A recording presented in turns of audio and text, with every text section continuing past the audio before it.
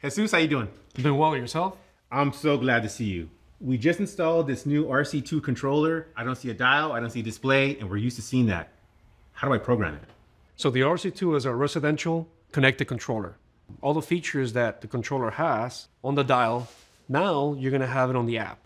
Nowadays, the homeowner has everything connected to Wi-Fi. They have their thermostats, they have their doorbell. We wanted to integrate an irrigation controller in that group.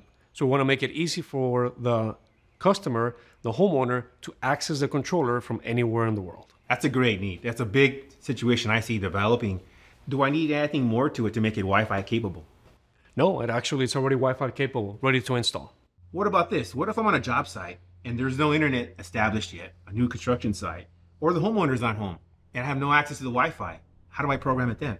Absolutely. And you're gonna run into that, right? Wi-Fi is not required. Through Quick Pair, you could actually program, make changes to the controller without Wi-Fi. That all sounds great. With all that being said, with the importance of water today, does this controller have any features for water conservation? Absolutely. The RC2 controller is EPA WaterSense approved. It also has predictive rain delays. If there's rain in the forecast, it would actually delay irrigation. Wow. I'm just thinking about all the time and money we're going to save having to drive out the jobs, turn the controller off. That's really great. Some customers that we have no experience with technology. What do I do with those customers? Your customers will be able to give you full access to the controller, right? You're going to be able to fully manage the controller from anywhere you're at. So with all these features, would I expect to pay a little bit more for this controller? So there's significant cost savings. It has the features the homeowner is looking for, but it actually has the value the contractor is looking for out there in the market. Not to mention the labor savings, right? You're going to be able to manage the controller from anywhere in the world.